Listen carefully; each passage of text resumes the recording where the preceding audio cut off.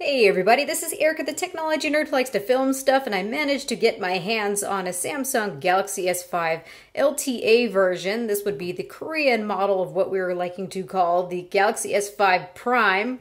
This is the very first device that we've seen on the market with the Snapdragon 805 SoC and also has a Quad HD display. So I'm very curious to check out this device over the next few days and see what the performance differences are. I've had a chance to play around a lot with Snapdragon 801 SoCs that have Quad HD displays, but I'm curious to see what the performance difference looks like now with the 805 SoC with the Quad HD display.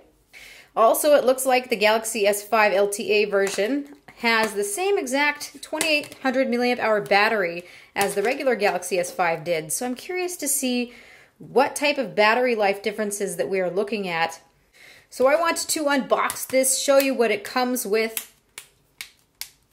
And if you're curious where I got this device from, check out the link in the description, 28mobile.com. 28mobile.com has a 28-day money-back guarantee. You also can buy a warranty through them because when you get devices that are unlocked, oftentimes they don't have any warranty. Count on them not having any type of a warranty. So 28mobile.com offers that for you. I got my G3 from 28mobile.com as well, and I overall like their customer service and the experience, so check them out.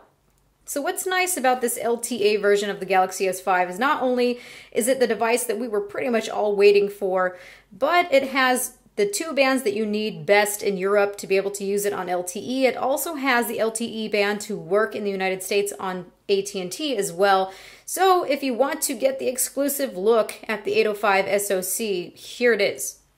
So taking a bit of a look around the frame here, I can see that instead of this being silver like on my white Galaxy S5 from T-Mobile, it has a gold tint to it, and I think it works really very well. I like it a lot better than the silver version that I have. It gives it just a bit of something extra.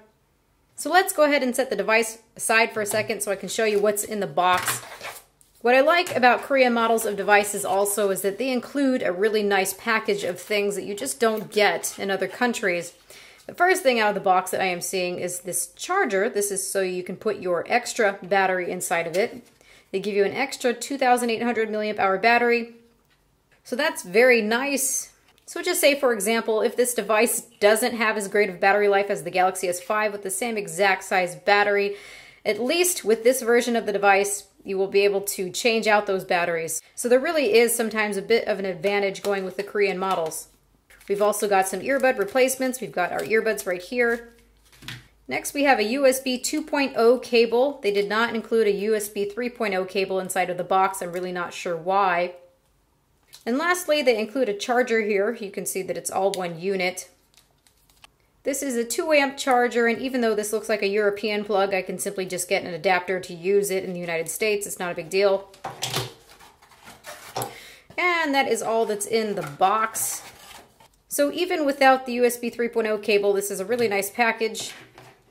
Also, this model that I have here is 32 gigabytes of internal storage. My Galaxy S5 that I got from T-Mobile is the 16 gigabyte version, and it becomes quite easy to overfill that with applications because you really can't install applications to the SD card. So that's nice that I have 32 gigabytes of internal storage to install apps as well. It's good. Pull that off. Don't really need it. And start up the device. So after starting up and setting up this device, I can see that this display is incredibly bright. What I'm going to be doing is some measurements to see what the difference between this display is in terms of calibration and the Galaxy S5, the normal Galaxy S5. What I can see already is that this display looks more vibrant. This display looks more saturated. If you thought that the colors popped on the Galaxy S5 regular version, they really pop on this display. I'm gonna have to use this, watch Netflix, see how I really like that extra saturation. Of course, you still do have those modes where you can change it to cinema mode if you are not really liking that saturation. So I need some time to play with this, definitely. Already what I can see with this Quad HD display is that it sleeps and bounds better looking than what we have on the Galaxy S5 because it has that pentile matrix. This one is still having that diamond pentile matrix just like on the Galaxy S5, but at this density, it looks very, very nice. Finally, this is the first pen tile display I can look at and say, I'm pretty happy with it. Yeah, definitely. So overall, this phone looks exactly like the regular Galaxy S5, except for it's got this gold trim around it. And it's also got a bit of a gold trim around the fingerprint sensor as well. So I really don't want to say much else right now because I haven't had a chance to test anything yet. So thank you everybody for watching. This has been Erica, the technology nerd who likes to film stuff. Please rate, comment, and subscribe. Again, if you're curious to get your hands on one of these to get the exclusive look at the 805 SoC, check out 28mobile.com. I will be using this as my main phone for the next several days or weeks or whatever until I can come to a conclusion about the differences between the Galaxy S5 and this version. So if you are curious about that process as it goes along, please check the link in my description for my Google Plus page. When I'm not making video reviews, I like to post updates on my Google Plus page about things that I am finding as I'm reviewing devices. So check out my link in the description. On my post is a great place to ask questions about the Galaxy S5 LTE version. And also, if you ask your questions in the comment section below, it makes it easy for me to see what people are curious about, so I can incorporate that into further videos as well. So stay tuned. I will see what the difference in battery life is. I'm going to see really what the difference in performance is.